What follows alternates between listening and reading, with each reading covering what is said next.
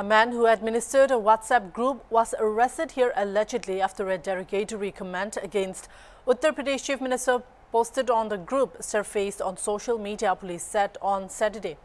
Kodwali Police Station SHO Ajay Kumar said a comment against UP Chief Minister Yogi had gone viral on social media on August 4.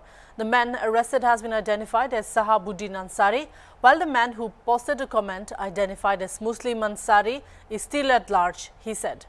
Said that police had received the complaint in this regard on August 4 through Twitter. A screenshot of the derogatory comment has been obtained, he said. On the basis of the complaint, a case was registered against Sahabuddin Ansari and Muslim Ansari under various sections of the IPC, IT Act and Criminal Law Amendment Act. According to police, the name of the WhatsApp group is Nagar Palika Parishad Bahadohi, which has almost all the corporators of the Nagar Palika Parishad of Bahadohi and members of the public, and its purpose was to address the problems faced by the common people.